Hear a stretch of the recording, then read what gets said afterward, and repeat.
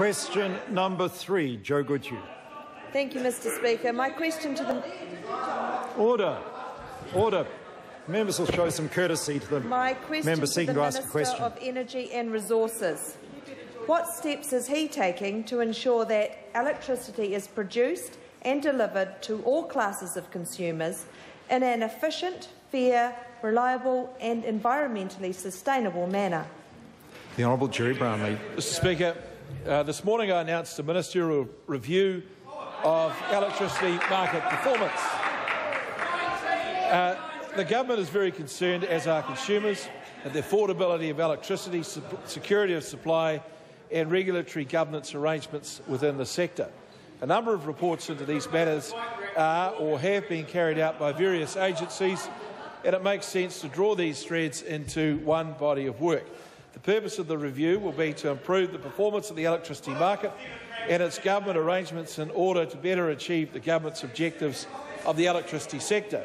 It's interesting to note that the essence of the question asked by the member is contained in the Electricity Act from some time back, but apparently had no relevance to the previous government for some 9 years, where they allowed the retail price of electricity to rise by some 72% against just a 28% CPI increase.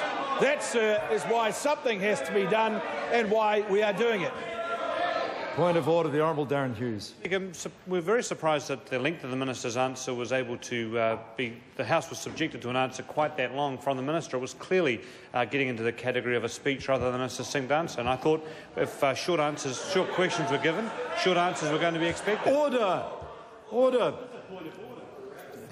So I hear the member's point, and I would ask ministers. I think answers have been excessively long today. It is April Fool's Day, I guess, and I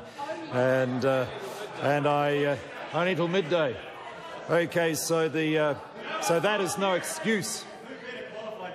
So I would ask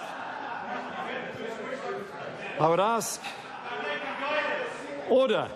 I'd ask honourable members to please just ease back a little bit, because it is getting very hard to hear. I mean, there's nothing wrong with the House being robust, and the issues that have been raised in question time today are issues where opinions are held passionately, and the question time has been robust. There's no problem in that, but it is getting quite hard to hear, and answers are too long. Joe Goodhew. Thank you, Mr. Speaker. How will the ministerial review be carried out? The Honourable Gerry Brownie. Speaker. Honourable Gerry Brownie. Mr. Speaker, I have appointed a technical advisory team of independent experts to work alongside a project team of officials from the Ministry of Economic Development and Treasury. They will carry out much of the work but report to me. The work will be proceeded in 2 phases. The first phase will look at regulatory and governance arrangements, and the second phase will take a broader look at the operation of the electricity market. Jeanette Fitzsimons. Is the minister concerned that the $74 million that Genesis has spent on planning for the Rodney gas-fired power station, which even it admits will probably never be built, actually represents more than 2.5 cents a kilowatt-hour for all the electricity it sells, which is 4 times its recent price increase? And when will he tell them to stop putting up power prices to pay for a white elephant?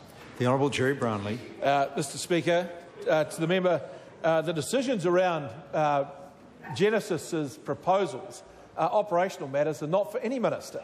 But what I would say is that the decision to even consider it indicates why we desperately need to have a look at the review of governance arrangements inside the marketing of electricity in this country. Joe Goodhew. Thank you, Mr. Speaker. To the minister, what else is the government doing to improve the delivery of electricity to consumers? The Honourable Gerry Brownie. Mr. Speaker, the government's published a new draft government policy statement on electricity governance, which proposes streamlining and simplified processes for transmission investments under $20 million.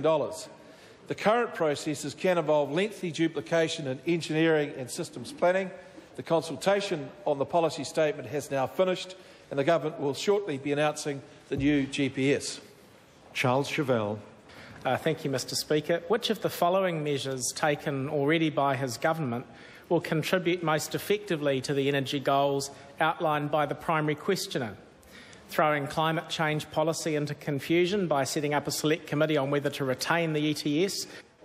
This is already in force. Getting rid of the biofuels obligation.